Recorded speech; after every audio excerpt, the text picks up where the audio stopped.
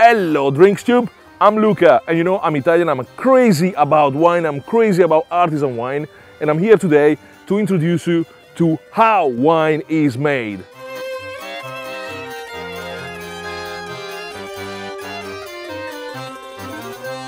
I'm in Italy. Within Italy, I'm actually in the Veneto region, in the outskirts of Verona, in the western part, right in the heart of the Valpolicella Classico. I'm Italian, and I obviously consider the Italian wines the best. But wherever you are, wherever the wine comes from, let it be California, Australia, New Zealand, France, the winemaking doesn't change. And I'm gonna guide you through every single step of the winemaking, from the grape growing in the vineyards all the way to the tasting. The amazing world of wine doesn't begin in the cellar, but it begins in the vineyard. It begins from a vine, and the most important thing to set the identity of a wine is the terroir where the vine is planted onto. Terroir, what a big word, but in reality terroir only means the soil on which a vine is planted. For example, in this case, the vineyard is very, very close to the seaside, as you can see, and before even tasting the wine from this vineyard, I will know already for a fact that the wine will have a very strong character, a very salty finish also, because being so close to the seaside, it means that the terroir is very rich in sea life debris and fossils. Therefore, very fine salty minerals will be absorbed by the root and they will be delivered into the grapes, which inevitably will end up in the taste of the wine. Whatever the terroir, wherever the vineyards are, springtime kicks in, and soon after the grapes are ready to be harvested. But how does the producer know when it's time to harvest? Basically, he will daily check the amount of sugar contained within the juice of the grapes, because he has to make sure that that amount of sugar is right for the alcohol level of the wine that he wants to produce. Grapes then will be brought back to the cellar, and they will have to go through one of the most crucial and critical stage of the winemaking, the de-stemming and the crushing of the grapes. And it all happens by using machines like this one, the Pigia di Raspatrice. And now Pierpaolo Antolini, one of the greatest Amarone producers, will introduce us of how this machine works. The machine, it is very simple. When arrive the grapes, we put inside here, and thanks to this cylinder, the stem go out and the grapes go down. Here we have two small cylinders that crushing the grape. It is in rubber, so it is very, very, very soft, like the feet. And then the freshly crushed grapes gets pumped into fermenting tanks like this, where the magic of the alcoholic fermentation happens.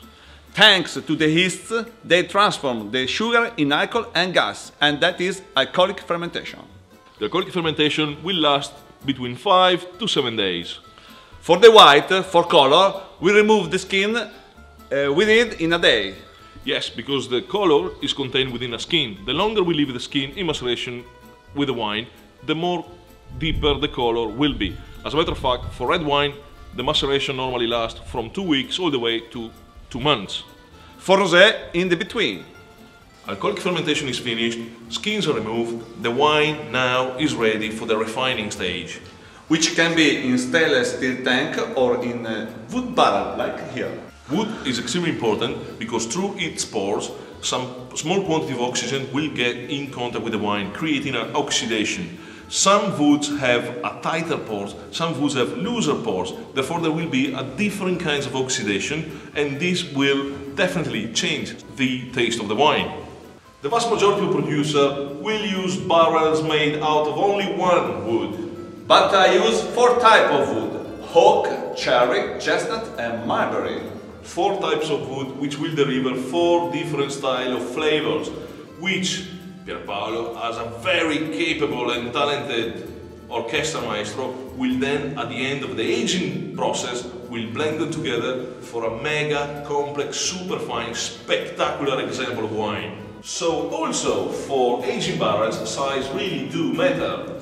This small is called barrique. The smaller, the faster the aging, simply because there is a greater surface area per volume of wine, therefore you have more pores oxygenating the wine. That is great for the big, stronger wine, like Cabernet, Syrah and Merlot. This is called botte. Simply ideal for more delicate, more deep, more elegant wines.